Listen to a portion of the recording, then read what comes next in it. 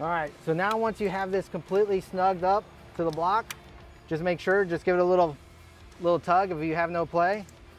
Then I would get the ratchet and just do a quarter turn to tighten it. You don't need to make it hard or really tight as possible. You don't have to do all that. Just enough where it just stays nice and snug up against the block.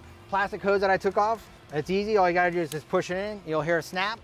That part's done. We're almost there, guys. The last part I told you, we gotta take the sensor off.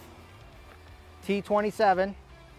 Once it pops free, just like that, you can use your fingers. All you gotta do is take the sensor off, put it in finger tight again, snug it down, and then just do another turn. And now she's nice and tight. So now that's how we installed a crankcase filter.